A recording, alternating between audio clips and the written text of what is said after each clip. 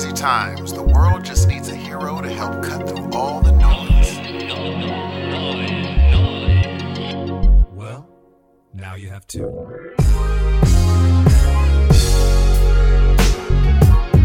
Good morning, good evening, and good afternoon. Ladies and gentlemen, you are listening to your friendly neighborhood heroes of noise. I'm your host, Steve.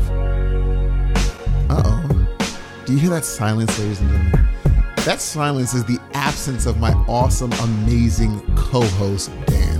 Now, you may be wondering to yourself, why in the world would Dan not be here? That's a great question, and I'm glad you asked that. Here's all I know. I tell Dan, we're talking. I said, Dan, I really would like to talk about Star Wars and all things nerd. And he pretty much just hung up, didn't show up. So what I'm left to imagine is he's just really not into this show anymore. I mean, it hurts my feelings, ladies and gentlemen, but I'm here for you. I'm joking. No, he had some previous things to do, so I decided to go ahead and give you guys a quick little half an hour quick show, if that's all right with you. Is that all right with y'all? I want to hear an applause, ladies and gentlemen. What we're going to do today is a quick what I've been watching, and I'm going to give you a few things of film news, and then we're going to move on and say goodbye and all that stuff. But this weekend, Dan and I are going to give you a super awesome, amazing long show just to make up for Dan being absent. Shame on you, Dan. Wherever you are, shame on you, brother. Let me go through a few things of what I've been watching. But first, with the power of podcasting, Dan's going to drop in some of our contact information right about now.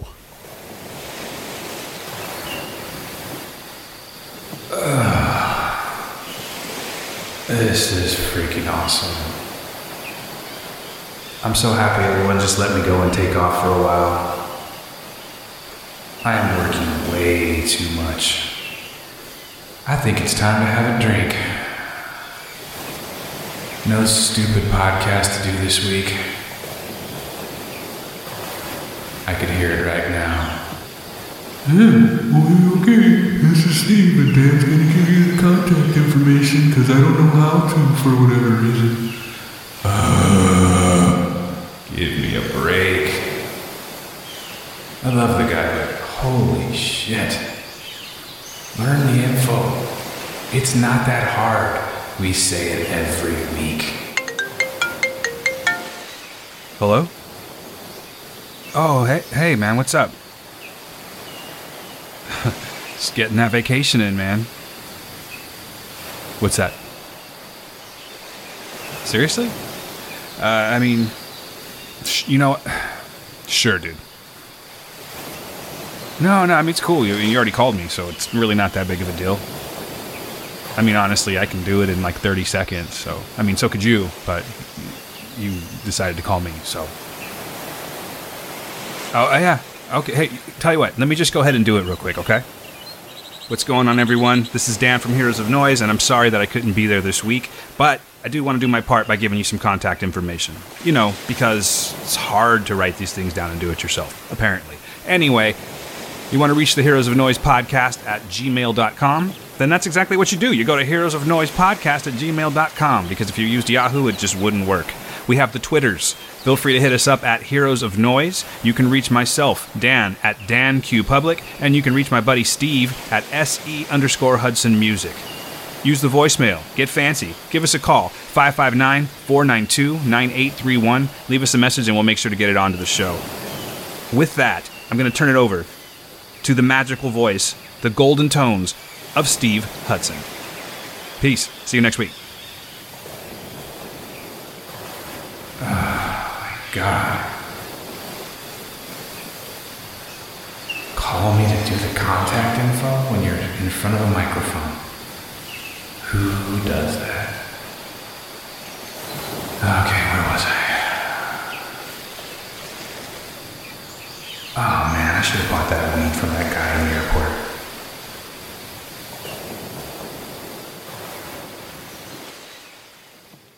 Well, thank you, Dan. I appreciate it from your wonderful treetop mansion in your vacation home. I appreciate you sending that. So let me go ahead and tell you a few things I've been watching. I'm just going to give you two. And these two I'm giving you because I think I was on quite the late show on these. So it's a film called Trainspotting. I know you guys are going crazy right now saying, how dare you? We've all seen Trainspotting and loved it years ago. But let me tell you the situation. So I watched the first Trainspotting when there was a Blockbuster. I mean, I used to live in Blockbuster. So someone referred this movie to me. So I decided to pick it up and I took it home. I was about 20, 21. I watch it and I remember watching and then getting up and being so utterly confused. Like, what in the world did I just watch? I mean, I get what they're trying to do, but it just didn't work for me. I guess I was in a different mode in life or whatever, or maybe it just wasn't for me at the time. So I literally slung it to the side and just, when people brought it up, I was like, yeah, I remember seeing it, but I didn't really like it so much. Fast forward till now. The other night I was going through my on demand and I saw Trainspotting 2. And I think to myself, let's watch Trainspotting 2. Let's give the second one a go round. But I then remembered, wait a minute, I didn't even like the first one. And then I had yet a further conversation with myself saying, you know what, self? Maybe you didn't like it because you just weren't in that mode. Try it again. So I decided to say, you know what, let's roll the dice and try this movie one more time, Trainspotting, the first one. And I watch it, and ladies and gentlemen, let me tell you, I humbly grovel at all the feet of the people who are fans of Trainspotting because I was on the Late Show. What a freaking movie. I so dug that movie. For all of you that don't, like the one person that doesn't know what Trainspotting is. So it's a 1996 movie and it's directed by Danny Boyle and it stars Ewan McGregor, Ewan Bremer, Johnny Lee Miller, Kevin McKidd, and Robert Carlyle. I don't even really want to give you the synopsis because the synopsis is going to ruin it for anyone that hasn't watched it. Just watch it. Go, turn it on, and prepare yourself for a hell of a ride. I've been a fan of Danny Boyle since Trainspotting, but I never went back to Trainspotting till now. It was such a good movie.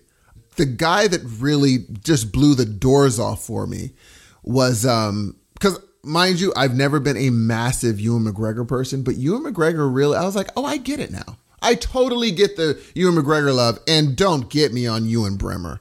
Holy cow, that dude did such a wonderful job as Spud. Spud is one of the most lovable characters, especially in the second one, but in the first one, he was such a lovable character. And it's just a drug-addled movie, and you really find yourself rooting for these guys, even though there's really nothing to root for them. But people like Ewan Bremner actually give you a reason to root for the guys, saying, you know what, I want this person to succeed. So I loved it. When that movie went off, I loved it and said, you know what I'm going to do right now? I'm going to push play immediately. So what I did was I just went right into Trainspotting 2. So we're talking about a 4-hour marathon of Trainspotting. And let me tell you, it was worth it. Trainspotting 2 was just as good or better than the first one. And the person that stuck out on Trainspotting 2, though, was Robert Carlyle. By far.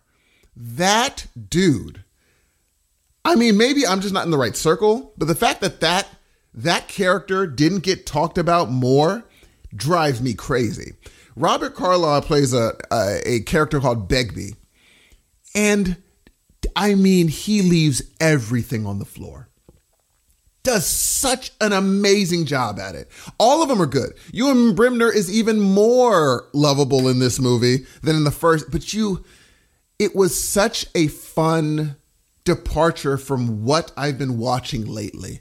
I mean, mind you, I love, Marvel, DC, these big budget movies. I love them. Don't get me wrong. I'm a sucker just like anybody else.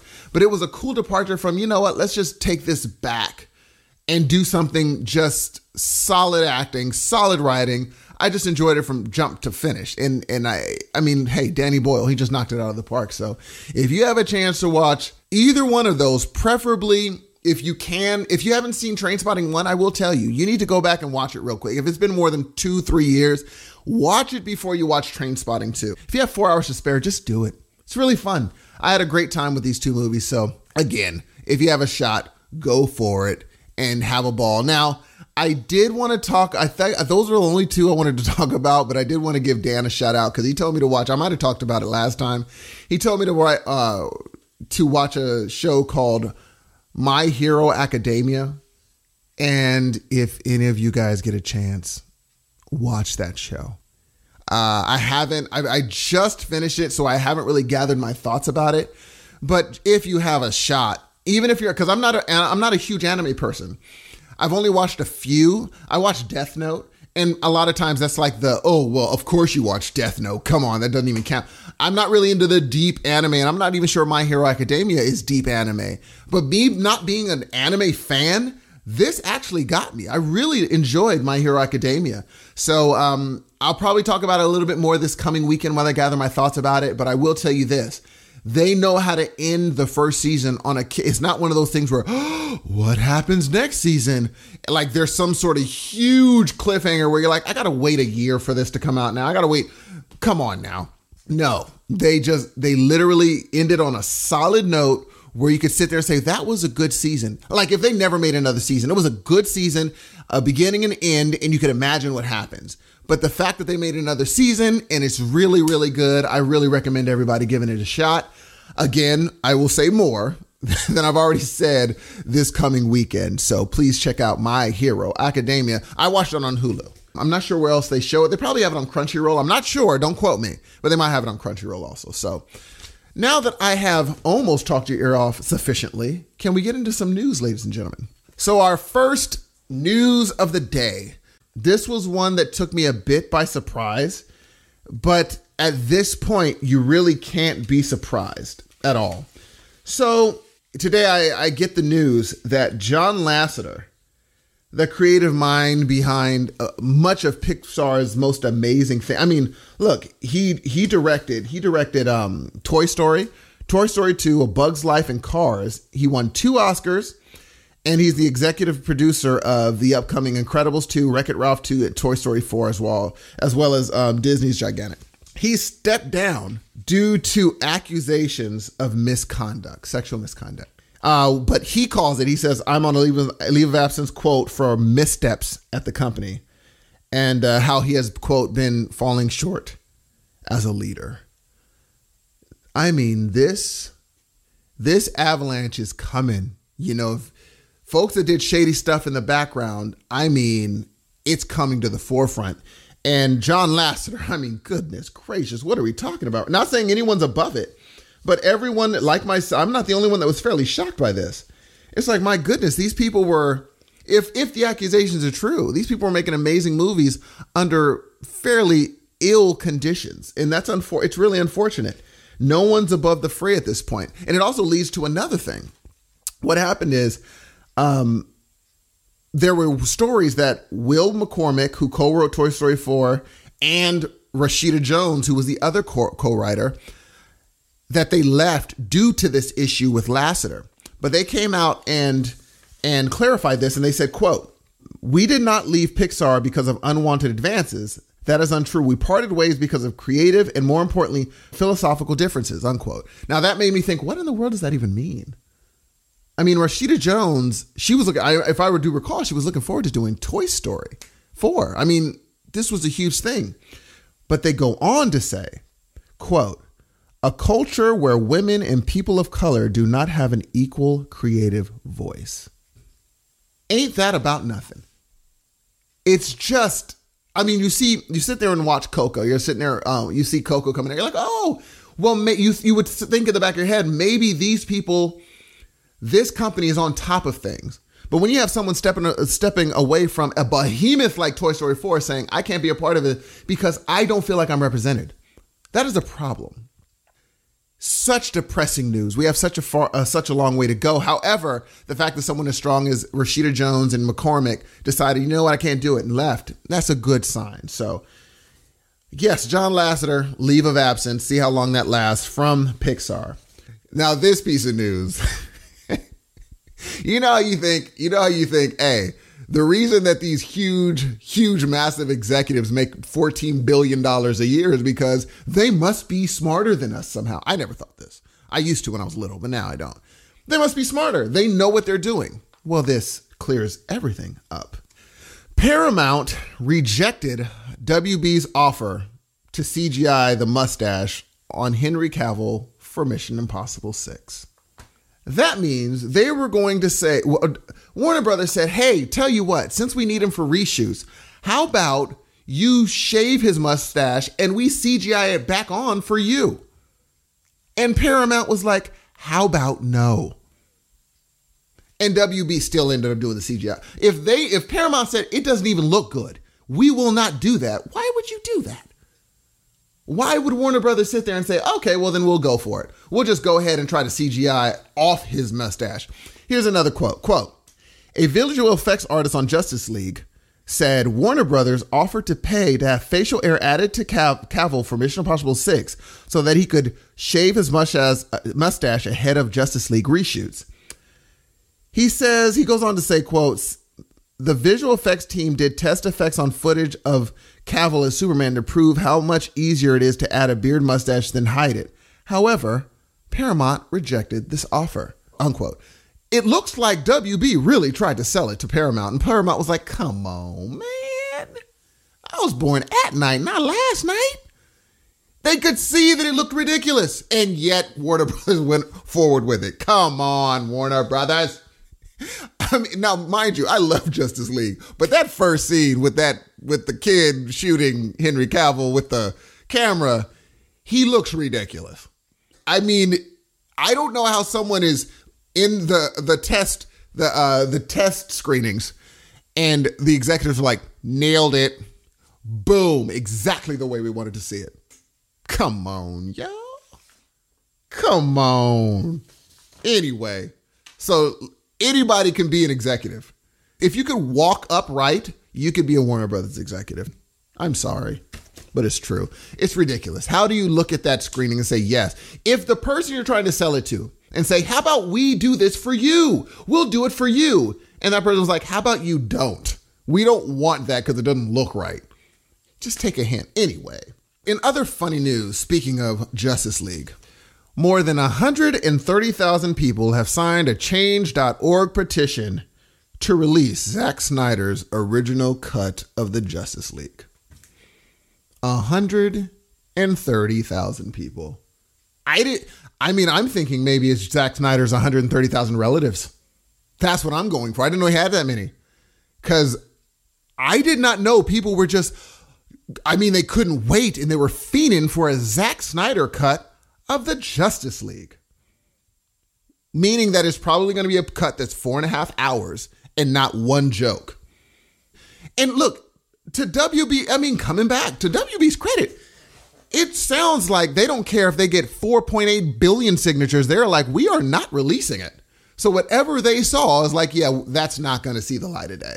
Now, I wouldn't be surprised if they backtrack on that, but they're not trying to release this footage in the least bit, which makes me wonder, dang, it makes me take a double step and be like, hey, yo, maybe I want to see this footage. How bad is it? Maybe I want to see it.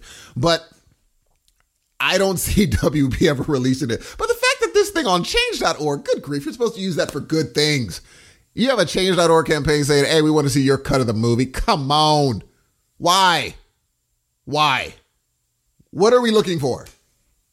More terribly grim people, more sad faces, I know that these jokes aren't going to be in there. I think the only thing that we're going to see in there that was pretty freaking cool, don't get me wrong, he is a good director, but the main thing we're going to get from that, he did direct the final after credit scene, which I won't ruin for everybody. He did actually do that. So we're going to still get that. But man, you want 130,000. Sometimes I wonder. Sometimes I freaking wonder. And people are like fighting for this. Maybe it's good. I'm going to leave y'all alone. Maybe it's crazy looking good. All right, we're running through these things, aren't we? Now, this kind of has me pumped. Dan Harmon is trying to get a Community movie going.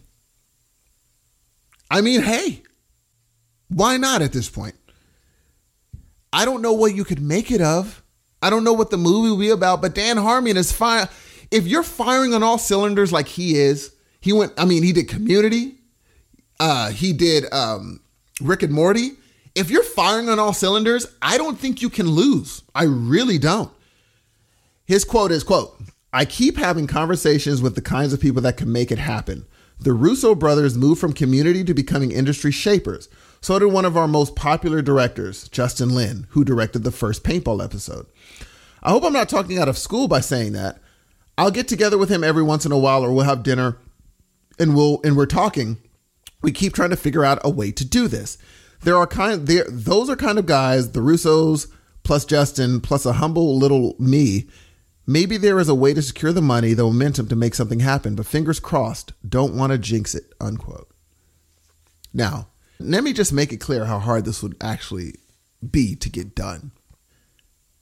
Harmon would have to find a break in the cast of, quote, this is a quote from Screen Crush. He would have to find a break in the cast of schedules Joel McHale. Okay, that can happen.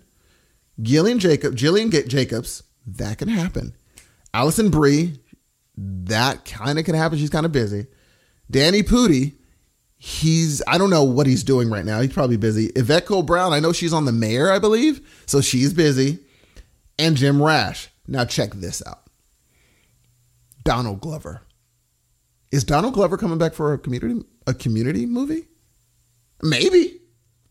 I mean, you can roll those dice. He might. I don't know though. And you also have to try to get a potential Chevy Chase. Chevy Chase is out. Not buying it. I feel like if you want to make a community movie and you actually want to get this done, I don't even know if you go after Chevy Chase. I'm not sure because I might be making this up, but from my memory, I didn't remember people being super duper jazzed about him on set. So he might be, do you really want to push for that? I don't know. But with Donald Glover, that's a tough one. Again, he's a man firing on all cylinders that skyrocketed out of Community. So I don't know if you're going to get a Donald Glover. You might be able to get him for a few scenes. But again, some people have a place in their heart for buddies, co-workers, people that you grew with. So he might just do this on just because. I'll just do this just because we're boys. Because you grew up with certain people. People made you huge. So he might just do it. I don't know. But if he does, I'm there. I'm watching this movie for sure. Again, if I'm Dan Harmon, if everything I touch turns to gold, guess what your boy is doing next? I will tick A that says anything I freaking want. For sure. Because I just can't lose. So, yeah, I'm excited for that. So that is all for today. I know it was a quick one. It was a fast one, and I talk pretty fast, so I hope I slowed down as much as possible. I think Dan's gonna put me at a half speed situation. But I had a really good time, even though my boy was gone. Even though my boy decided, you know what, I'm not really trying to deal with this cat. He doesn't really like dealing with me. I didn't really tell you that. Let me tell you a little secret about Dan. We're cool and all, but he doesn't really like it like that.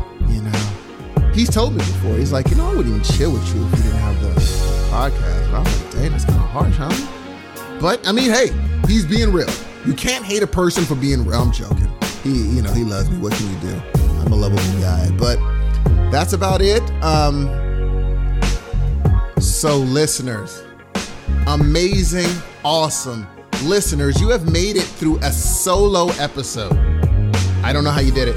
I tried my best, listeners. I hope y'all loved it because I love spending time with you. Next week, we're going to have Dan back. Can't wait to see my brother again. But until that time, let me tell you something. When you hear those awesome, amazing, incredible sounds flowing through your ear holes, don't be startled. It is simply your friendly neighborhood heroes of noise coming at you. Peace.